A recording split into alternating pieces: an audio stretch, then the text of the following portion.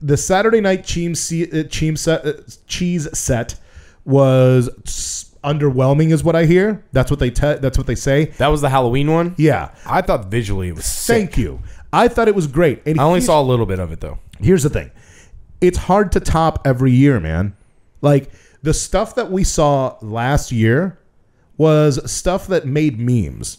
Like, it was the whole happiest place on earth, and then it says, bitch, please. And it was like the picture of the Saturday night set at the peak hour of the Saturday night set, where there was like big inflatables walking through, like gigantic inflatables. It was beautiful. It was a beautiful fucking show. And this year, they didn't have as big of a production.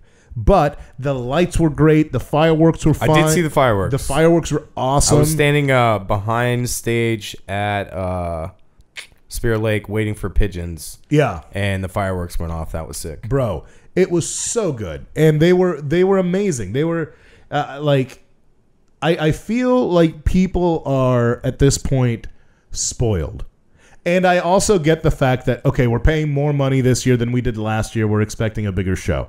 I understand that, but also everything is more expensive, and it's not like these people are coming out like bandits. Paul and those guys are fucking angels for dealing with all the shit that they're doing. So shout out to Paul Levine and shout out to all of the staff there.